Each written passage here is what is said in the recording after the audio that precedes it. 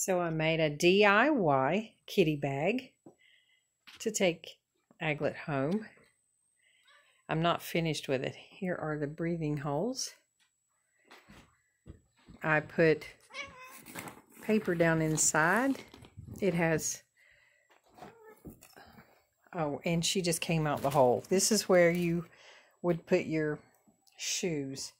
I cut all of that out. As you can see, there's still some. I'm going to put some mesh in here, and then you can open it and close it.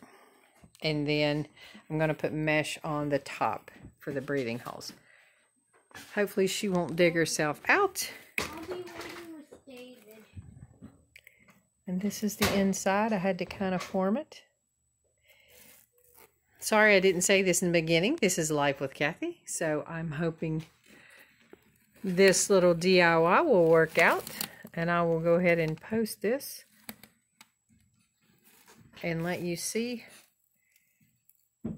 what it looks like. I know somebody else used a board that, like, if it got wet, it wouldn't fall apart.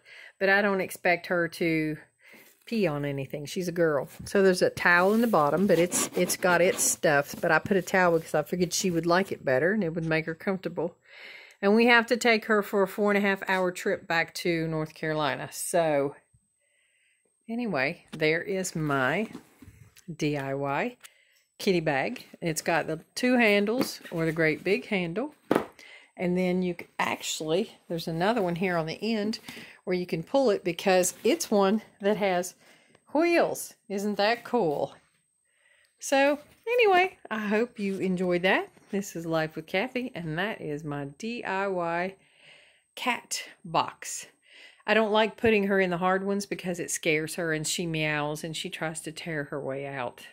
So I think she'll like this much better.